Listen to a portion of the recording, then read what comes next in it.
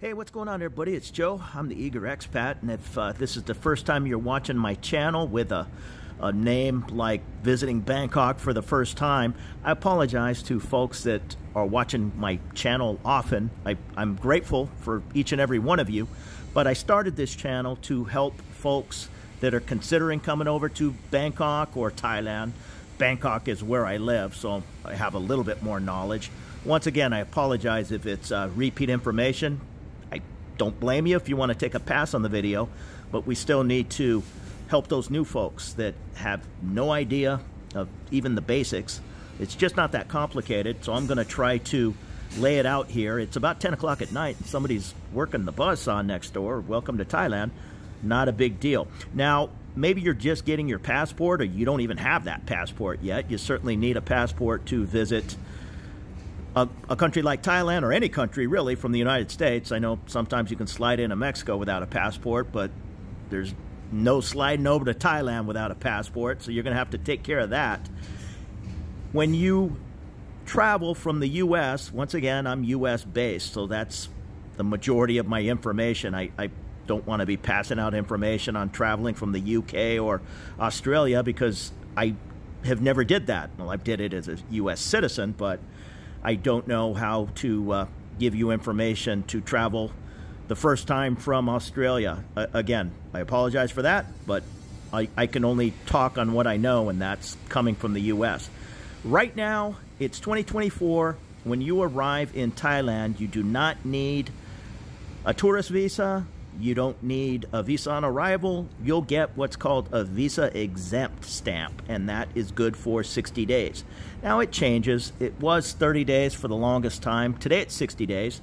So let's just keep that in mind. We can extend that visa exempt one time, I think one time, for 1900 baht.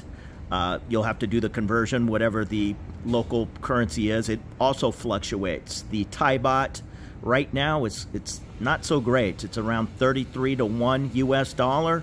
It's been as high as 37 to 1 within 3 or 4 months. So it can fluctuate up and down. And obviously it would be better to travel when it's 37 to 1, but hey, you know, I'm not gonna change a life dream vacation to save 200 bucks. Now you can be asked, and you might be asked, for proof of onward travel. Now what that means is you'll check in, let's say at LAX, and perhaps at Japan Airlines or ANA, Air Nippon Airline. They're going to ask you, where is your proof that you're out of Thailand before that 60 days?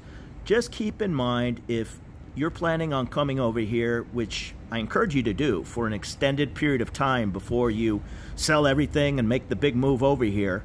So let's say that's 60 days plus 30, 90 days. That's a pretty good look around.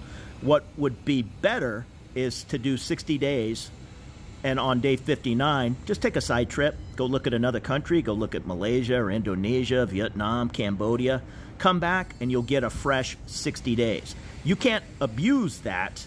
I mean, if you try to live over here doing these border jumps every 60 days, there's no written rule on how many times you can do that. But let's just say after the third or fourth time, you're probably going to be pulled into a little side room. Hey, what are you doing here? You know, are you living here full time? You appear to be coming and going for 2 days, but you're basically here for 60 and 90 days at a time. So don't abuse that trick, I guess. I won't call it a trick, but don't abuse the 60 plus 90. You're not going to be able to get away with it forever. Doing it once or maybe even twice, that's probably not going to be a problem. So anyways, you're still going to have proof of onward travel. If you're checking in at LAX or New York City, they may ask you, where's your proof you're heading out of Thailand on day 60 or day 59. So just get that ticket. Get that $50 round trip. Go take a look at Cambodia for 3 or 4 days. You'll have to check the visa rules on Cambodia, Vietnam, Malaysia. Malaysia's easy. You just show up and it's visa exempt, just like Thailand. Other countries like Indonesia, you can get a visa on arrival. Again, this is for U.S. citizens. Pay, I think it's like 26 US dollars, but you can do it at the airport. Other countries, once again, like Vietnam, they're a little stricter. you need to apply for that visa, and it might take 7 to 10 business days. So pick your spots on where you want your side trip to be. But I suggest you do a side trip on day 59, come back and get a fresh 60 days. That's 4 months, with the exception of that, whatever, let's call it a 3 or 4 day side trip to check out Bangkok, check out Thailand, plenty of time to travel within Thailand. That's not going to count as onward travel. You're still remaining in Thailand. So if you're here in Bangkok and they're asking you for onward travel, you can't show them a ticket to Phuket or Krabi. It's not going to count. They want to see you leaving Thailand. You don't have to show them a return ticket coming back to the U.S., but you need to show them you're exiting the country. That's what Thailand is asking the airlines to do, and they'll do it 80% of the time or 60% of the time, whatever. I've been asked often. People will ask, I'm sorry, I got a bug flying around in front of the camera here. People will ask if they're going to ask for onward travel at immigration in Thailand. I've never been asked. If you start collecting those 60-day trips, let's say 2 or 3 of them in your passport every year, yeah, at some point they might pull you into that side room and say, what's going on here? When are you leaving? And when you leave, how long are you planning to be gone for? So you don't want to have any of those uncomfortable discussions. You can move into a long-term visa, such as the non-O for retirement, if you're over 50, and it comes with restrictions like you need to have 800,000 Thai baht in the bank. I've did a very detailed video on how to get your non-O, at least how I did it. So I'll put a link in the video description if you're seriously interested in getting that visa. At least take a look at it. But for now, we're just coming over here on a 4-month trip and deciding if we even want to be here, and then go home and sell everything and give everything away and come on over here like the rest of us.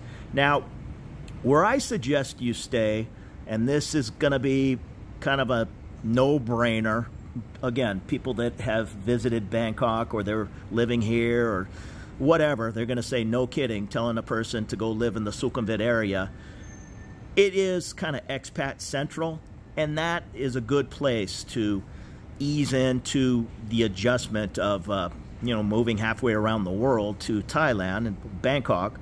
You might as well be in an expat-friendly area. And then once you're over here for that 2, 3, 4 months, yeah, make some side trips 10 miles from that area, and it's going to be way more authentic Thai and way more mellow. There's also going to be much less English spoken, and there's not going to be a British pub around the corner to go get a pint of Guinness or Sunday roast. Here I'm in the Phrom Phong area.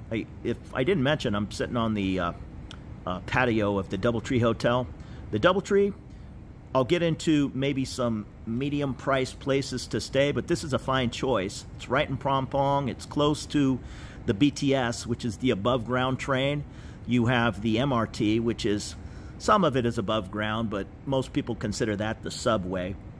The BTS Sukhumvit light green line runs through what I'll call Expat Central, from Nana BTS station to Asok, Phrom Phong, Thong La. Thong La, that is a pretty fancy area. I did videos calling it the Beverly Hills of Bangkok.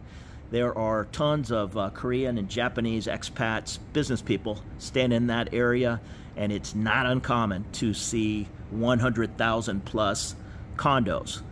Now, Phrom Phong, where I'm living, I live close to the hotel here. I have a fairly large apartment for Bangkok or Thailand standards. It's 52 meter, and I pay 19,000 baht in one of the more expensive parts of town. That deal is probably going to be hard to find, but you could probably get my size apartment for 25,000 baht.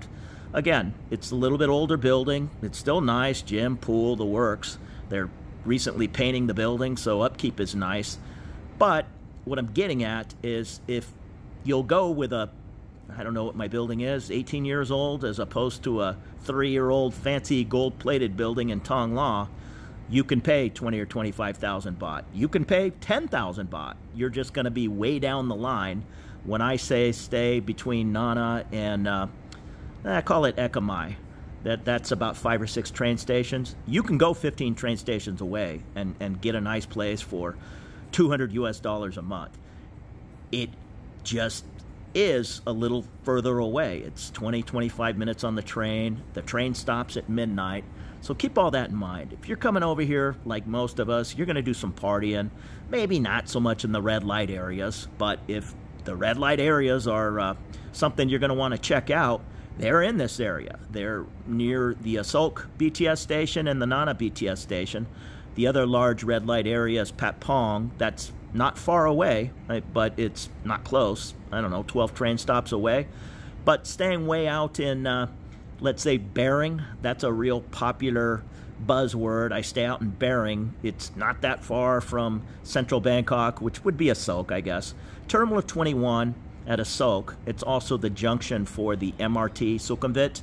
And from there, you can travel 1 train stop from Sukhumvit MRT and Asok Junction up to Phetchaburi MRT. From there, you can walk a short distance to the Makasan train station, and that has the airport rail link, which for $1.50, I think, takes you straight into the basement of Suvarnabhumi, probably the international airport you are going to arrive in. You can also, of course, take it into the city. Now, keep in mind that train, I believe, also stops at midnight. But once you're getting past midnight, traffic's died down, other than the Sukhumvit area. You can still get traffic around Asok and Nana at 3 in the morning. But you're not going to be able to avoid that. The other airport, Don Muang, that's the older international airport. From this area, you can also, it's not complicated. I did videos on all these things. You can just search my channel, taking the train to Don Muang, and basically what you're going to do is take the MRT, the subway, out to Bang Sue. It's now, what is it? They've changed the name of Bang Sue, but it still says Bang Sue on the train.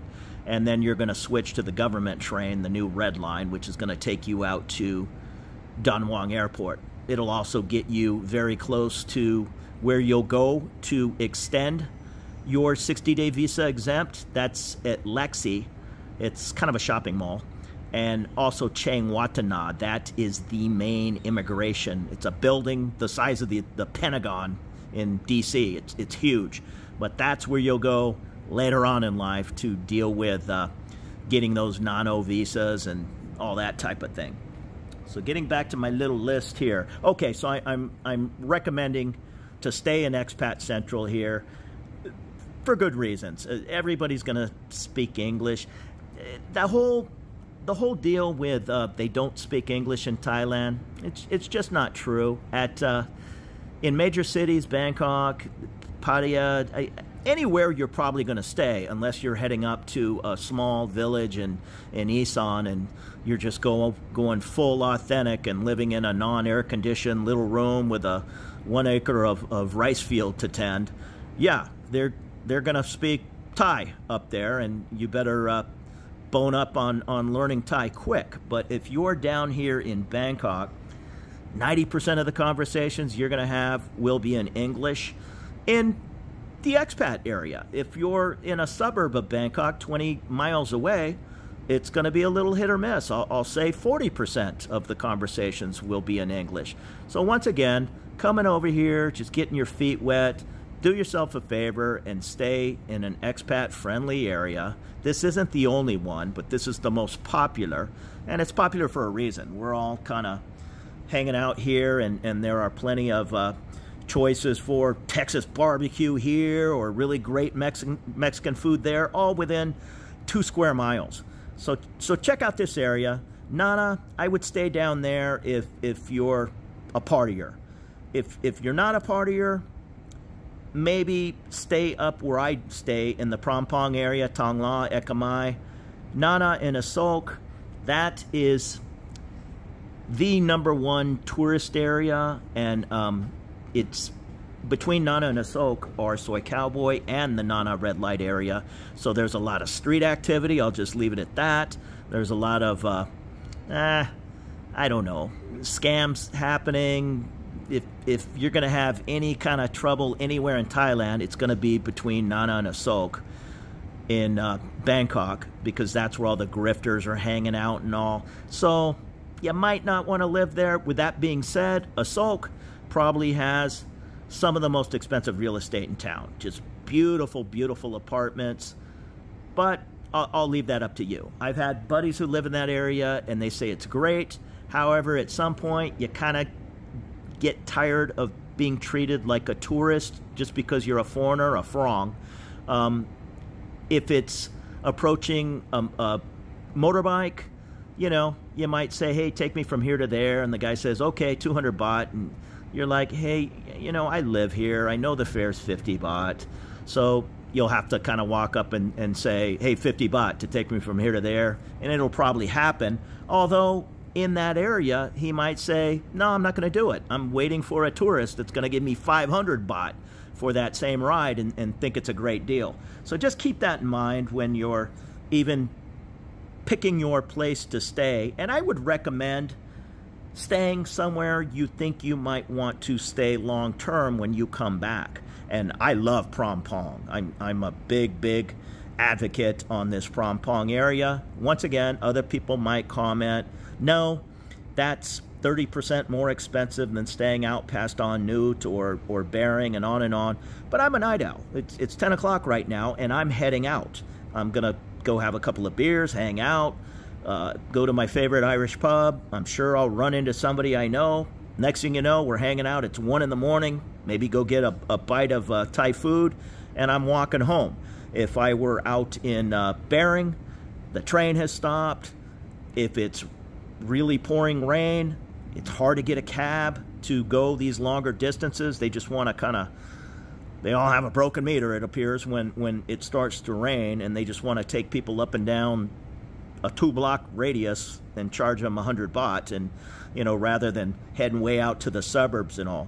Again, if that's not you, and I go party once a month, or I never go party, and I go to sleep at 9 o'clock every night, and I'm up at 5 in the morning, by all means, head out to the end of the train line and stay as affordably as you'd like. Myself, I'm kind of right in the middle of the action, and if it cost me an extra 200 bucks a month, it's well worth it to me. I'd probably pay 100 bucks a month in cabs and grab cars and on.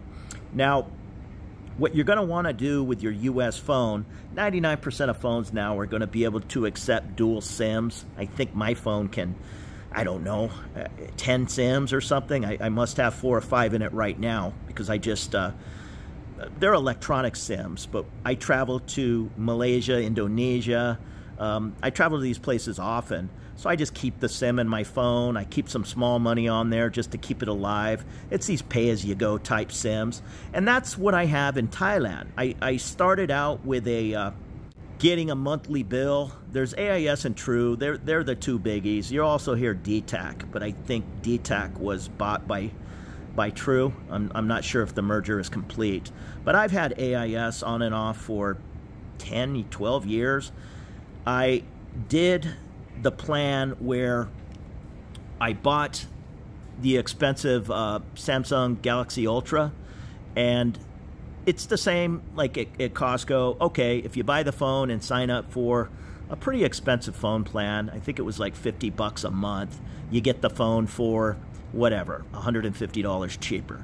So I did that, and once the phone was paid off, I did what all my buddies told me to do, and what they're doing is just get a prepaid plan. Yeah, postpaid is when you get the bill. Prepaid, you load money on the phone each month, basically. And to not mess around, just get a basic plan. Everything is going to be online. The Line app is what you'll be using over here, not WhatsApp.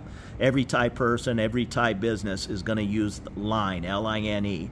So do yourself a favor and put Line on your phone in the U.S. and hook it up to your parents' phone or anybody that might need help on using an app like Line or WhatsApp. You can do both, but just having Line, it'll make your life simpler, because I'm staring at Line all day long. I'll sometimes miss a WhatsApp notification, and maybe it'll be 2 or 3 days before I open it and, oh, somebody called me 3 days ago on WhatsApp. I need to return that call. But with Line, it's just easy. Now, I have said that before, and people have said I had a hard time setting up Line in the U.S. Excuse me. I think what the issue is, other people had left a comment, and it kind of makes sense because I told them, well, I set up Line on my U.S. phone. In theory, I think you're only supposed to have Line on one phone at a time, because I right now I have a U.S. phone and I have a Thai phone, and I tried to have Line on both, and it wouldn't allow it. Now, that was one Line plan through one email. If I set up one at Yahoo and set up one at Gmail, maybe I could have two, but pick your spots, get your Thai phone number, and when you go back home, give it to, have your folks, whoever it is that they're going to contact you online, have them be calling your Thai phone number, not your U.S. phone number. I recommend keeping the U.S. phone number because I do a lot of two-step authentication from banks and Social Security or on and on. For me, again, it's a long discussion on, I keep T-Mobile open. I pay $50 a month. Other people have commented, yeah, I do the same thing, keeping a U.S. phone, but I keep Mint, or I keep this one. It's $6 a month. Tello, I think, is one, or this one is $9 a month. I keep T-Mobile, and I'm paying the $50 because I was a veteran years and years ago. So I kind of BS'd my way into, I think, what is intended to be an active duty military plan. And in other words, it's for folks whose U.S. cell phone is not planning on hitting a U.S. cell tower anytime soon. Because I was told by Verizon and T-Mobile, if my U.S. phone did not hit a U.S. cell tower, at the 12-month mark, Verizon said, we're going to cut you off. T-Mobile said, at the 12-month mark, we're supposed to cut you off, but wink, wink, it'll happen at the 24-month mark. You'll get some hate text messages saying, hey, what's going on? Are you 100% out of the country, and you know this is a U.S. line that goes against FCC rules, or whatever the case is. Anyhow, I'm over 2.5 years and my T-Mobile is still going strong. Once again, maybe because I have that military plan. So if you can get yourself something like that, it may or may not be worth it to you to pay the $50 with T-Mobile and keep that thing alive. All the folks that have said they use Mint and all these different places, that's all great. I don't know if they've been using Mint for 3 years and it's still going strong, or that's going to be an issue, or I don't know what their travel schedule is. Many people go back to the U.S. once a year or twice a year, or at least every year and a half. I kind of thought I was going to do that. I wake up one day and I've been here 2.5 years. I'll probably be going back at some point soon. I mean, I'm not, moving over here and just staying here permanently, but I'm certainly not rushing back to the U.S. just to have my phone hit a U.S. cell tower. So keep that in mind. Learn about the dual SIM, or just use two phones. That's kind of my simplistic way of doing things. I have my U.S. phone at home. It never leaves my condo. It's just on Wi-Fi, nothing tricky, no drop calls on Wi-Fi and then switching into a 30 cents a minute call because I didn't notice, none of that. Everything's turned off, no data roaming, nothing. The only thing that's turned on is Wi-Fi calling, and it basically just sits there next to my computer. And most of the time I'm talking to somebody at 10, 11 o'clock at night, because keep in mind, if it's midnight here in Thailand, it's either midnight or 1 in the morning, I think, in New York City, and then subtract 3 hours for the West Coast, my San Diego people. So very rarely do I need to be walking around with my U.S. phone because it's the middle of the night with anybody I know in the U.S. I just leave it at home. Now, making some side trips from Bangkok, Pattaya, you want to get over there and take a look if you're into the party scene. There's really nothing like it in the world. Many people, they've lived in Pattaya 10, 15 years, and the only thing they know about Bangkok is the airport. They just have no desire for the big city. It is a big, huge city. I think there's 16 million people in this general area, so that comes with traffic and smog in between the big buildings and all. Not so much crime. Very, very safe city. There's pickpockets and purse snatchers everywhere in the world, but there's no roving gangs here. You're not going to get mugged. It'd be very, very rare if it happened, and it would make the expat quote-unquote news, and I've never heard of it. So keep all that in mind. But you want to go over there and take a look. It's less than 100 miles from Bangkok. It takes about 2.5 hours on the bus. It's cheap. The government bus, Ekamai bus station. Again, I've did videos on it. You can use the search bar on the top of my channel. It's not the YouTube search bar. It's my personal channel. And just type in going to Pattaya or taking the bus to Pattaya, and 2 or 3 videos are going to pop up. I don't know how many videos I have, 700 or 800 or getting close to that. And I did videos on most of these things. So I'm just trying to pay it forward a little bit and help people along. But the nice big Greyhound size government bus, it's less than $5 or $6 round trip. There are minivans. I would shy away from the minivans. You'll be surprised how many people they can stuff in one of those things. And if they can stuff in 2 extra people and you're holding your suitcase in your lap for that 2.5 hours, that's what they're going to do. If you want to go first class, 75, 80 bucks round trip, you can arrange a private car service, or you can even walk up to a cab and negotiate some kind of deal.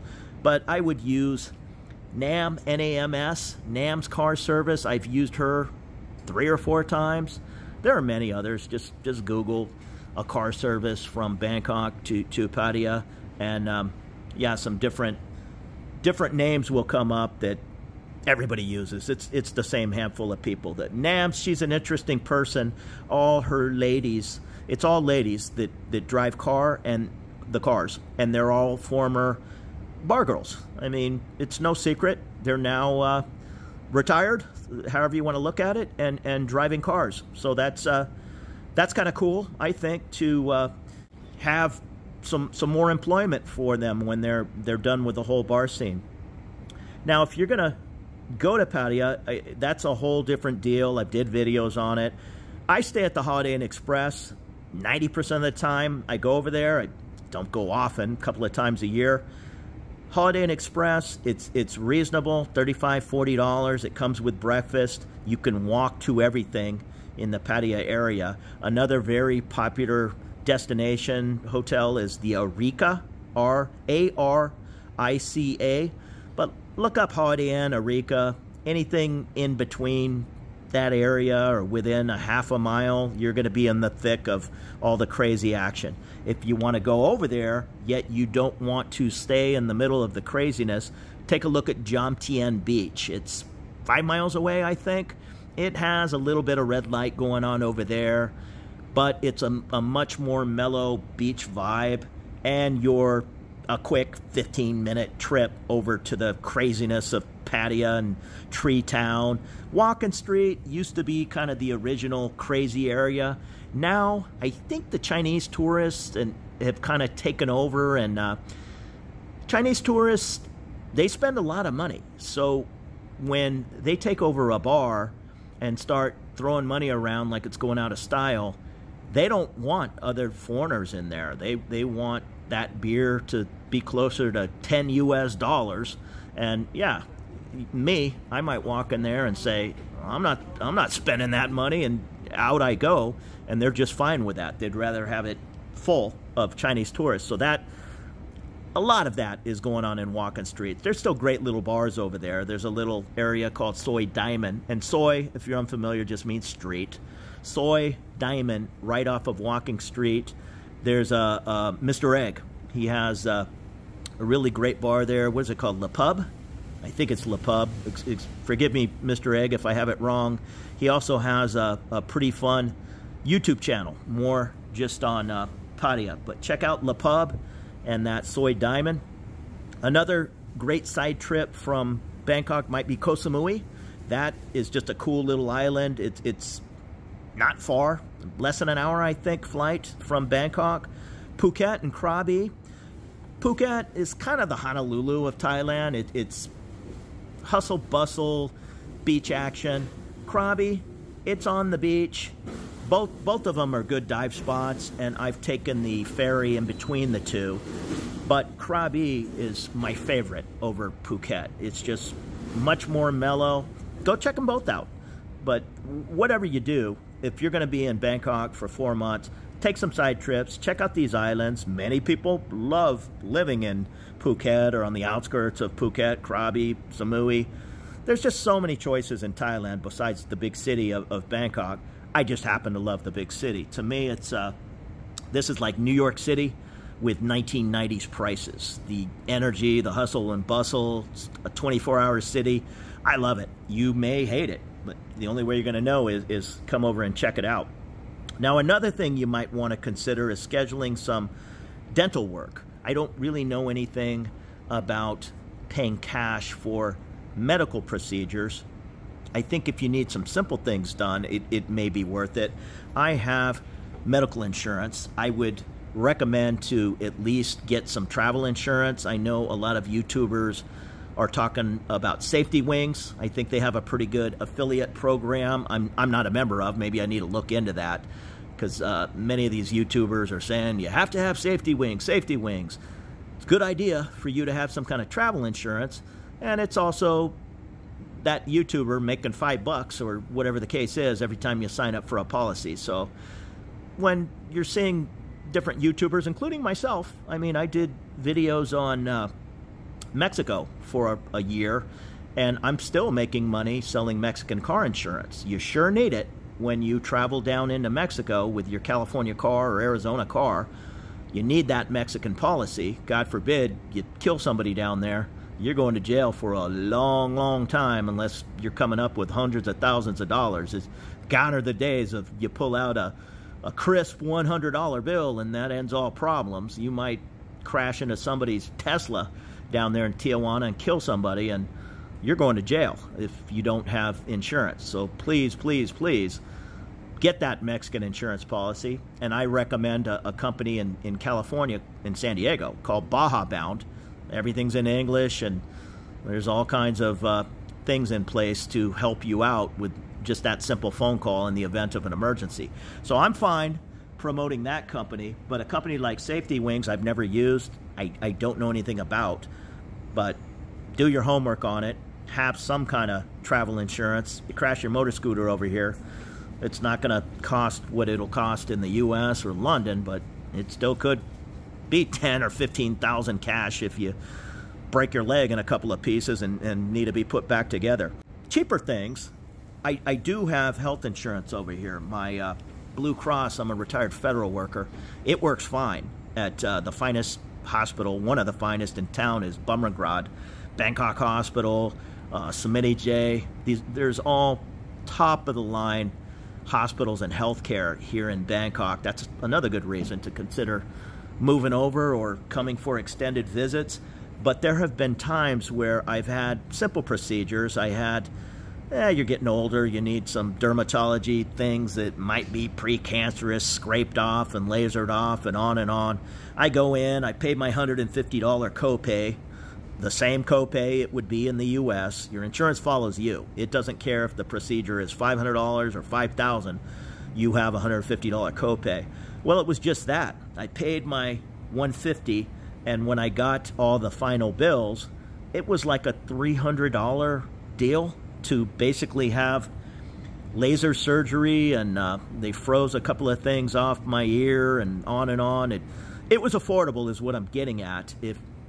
Again, I would not recommend coming over here without travel insurance, but travel insurance, it's probably not going to cover getting some things lasered off that may or may not be precancerous. So if you want to do some of these things cash, look into it, and look into Bumrungrad. I did videos on that. I don't have experience with any of the other hospitals other than buddies telling me it worked out fine for them, but I'm a Bumrungrad man, and you can check my channel for those videos. Also, consider getting some somewhat affordable dental. It's not going to be free. You're not going to go to the dentist in Bangkok and pay $5. But if a procedure in the U.S., let's say you need a root canal and a crown, and I'll make up the numbers, it's $1,500. Maybe you can get it done for $500 or $600 at one of the finer dental hospitals in town. Again, I don't know. I have dental insurance as well. My cleaning, I think, is $30, and my insurance pays 15 of it or something like that. I'm sure you can get your teeth cleaned for $15 somewhere in Bangkok, but I go to Bangkok International Dental Hospital. It's probably one of the finer places in town. It's just that, 6-story hospital, but all they have are dentists and specialty dentists. If you want to get into higher priced items like implants and all, I'm sure they'll do all that, but I don't have any implants. I've seen it in the waiting room, whatever it is. I guess some of the finer implants come from Switzerland, and there'll be a poster like we do this procedure, the Swiss engineering, on and on. So look into it. Check out my videos on Bangkok International Dental Hospital or any dentist over here.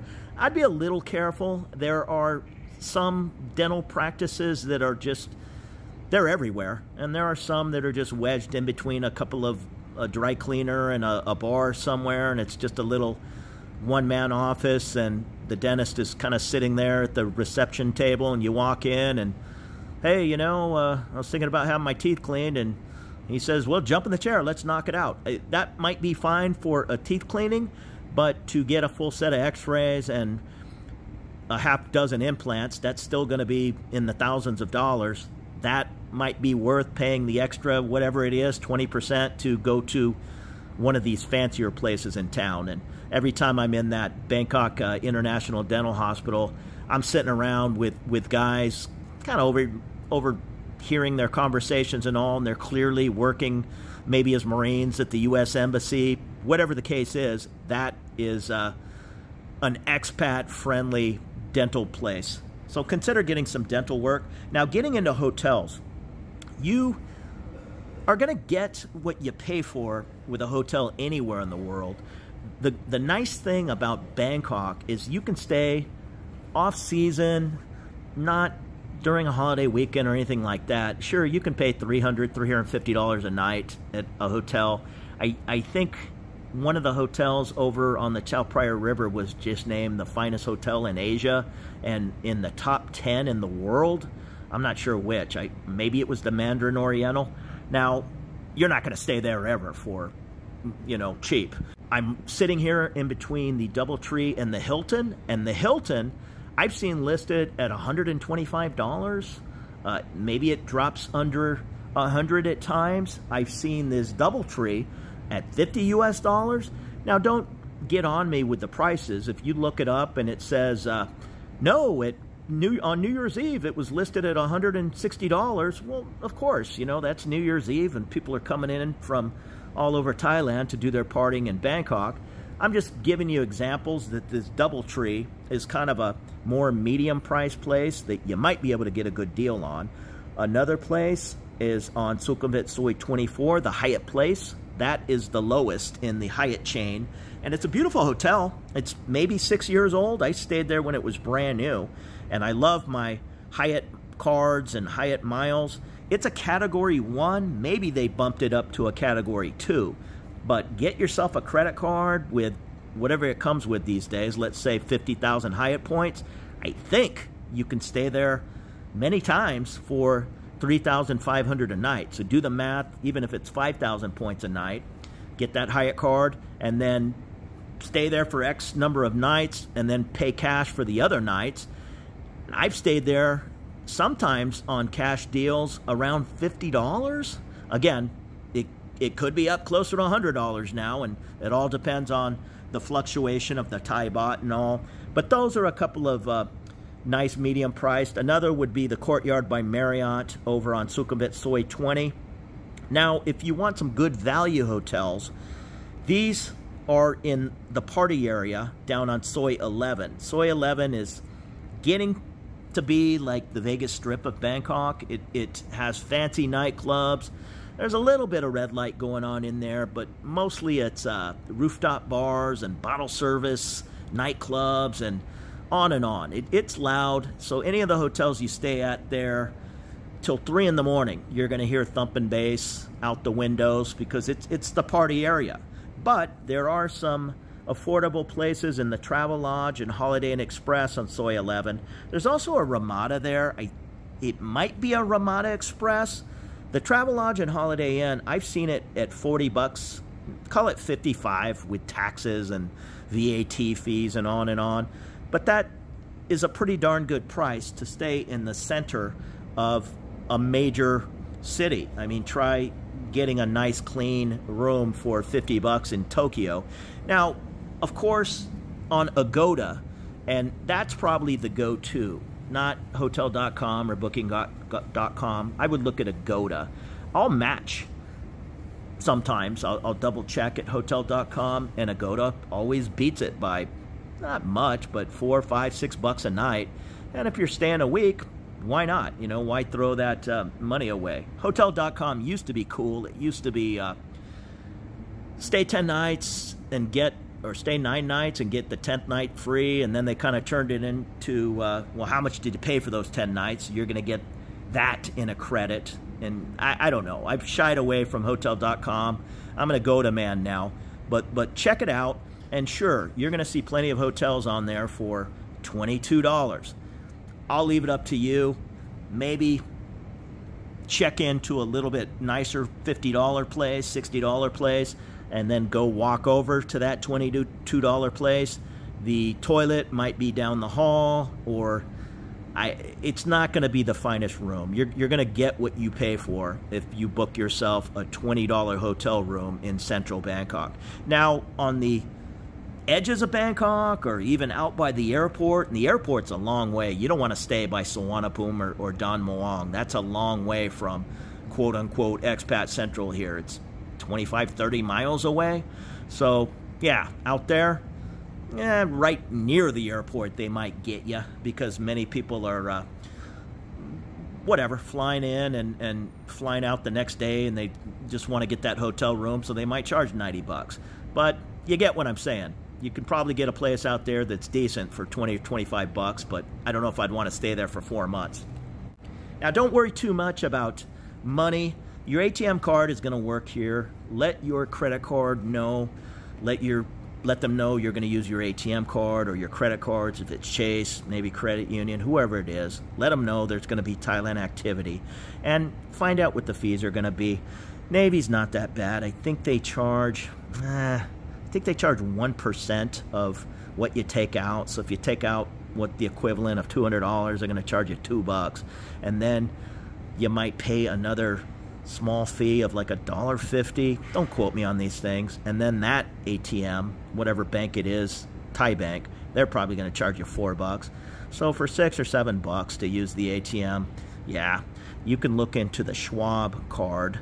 Schwab will reimburse your ATM fees. Again, everybody uses the Schwab card over here. I think it's going to go away at some point. They're already clamping down on folks in Mexico and Panama. I'm on all these different travel sites, and folks that are retired down there and having their Social Security checks sent to Schwab, and for the last 6 or 7 years, it's been a good ride. They're not keeping any money at Schwab. Now, if you keep whatever the magic number is, 100 grand, 50 grand, 200 grand, I don't know. Maybe they're not going to care about your ATM usage or what they give you back in reimbursement. But if you keep 50 bucks in there and you just draw your Social Security check down to $0 each month, and that costs them $20 or $25 to reimburse you, at some point, you're not a good customer to them, so expect that that's going to go away. But use your ATM over here. That's probably safer than bringing $10,000 in cash. Now, if you are going to bring cash, clean $100 bills. Make sure there are no markings on the bills, no tears, no idiot who wrote his name on the bill. The exchange booths, Super Rich is probably one of the better names around town for the exchange rate.